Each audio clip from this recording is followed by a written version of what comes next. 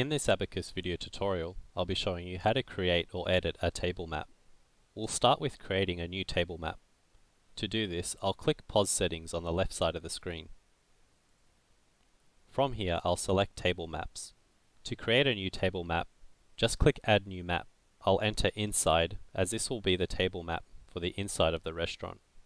Now that I've entered the table map name, I can begin creating the table map. To do this, I'll tap the Edit button here. The rectangle here shows us our current table map. As you can see, the table map is currently empty. To add a table to your table map, just click and drag one of these icons into the rectangle. We can move the table around the table map by clicking and holding on the circle here. To resize the table, just click and hold on a corner or edge of the table.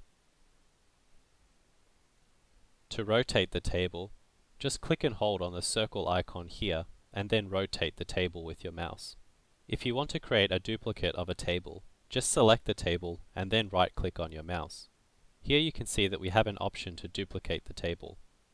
When I click Duplicate, it'll create another table of the exact same dimensions and orientation. You can also set a name for a table by entering in the table name here. As an example, I'll enter Table 1. You can also enter in the number of guests the table can seat here. Once you've entered the table name, just click Set as Table. Here you can see that the table name has been applied. You can also add plants, stairs, and doors to your table map to help the staff visualize the layout of the venue. Once you've finished creating the table map, just click the blue Save button here. Now that the table map has been saved, I'll go back to the table map section. Now I'll just create one more table map as an example. You can see here that I've also created an outside table map. Now that I've entered the table map name, I'll click the Edit button here to add a table. For this example, I'll add a circular table.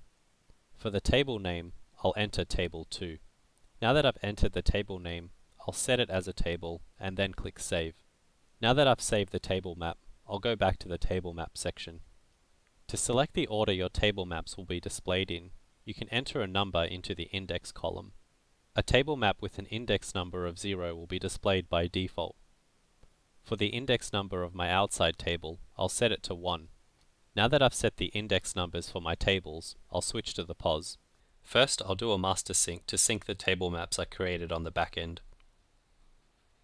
Now that I've done a master sync, I'll tap the Abacus logo to view my table maps.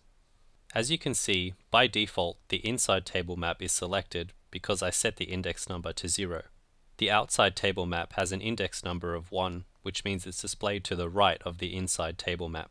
If I wanted the outside table map to be selected by default, I can set the index number for it to 0.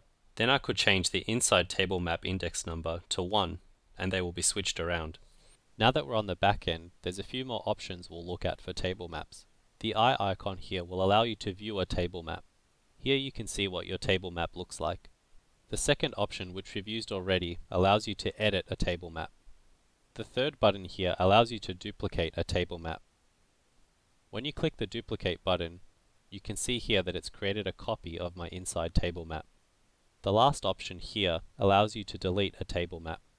When you try to delete a table map, you'll be prompted for confirmation. Here I'll just click OK.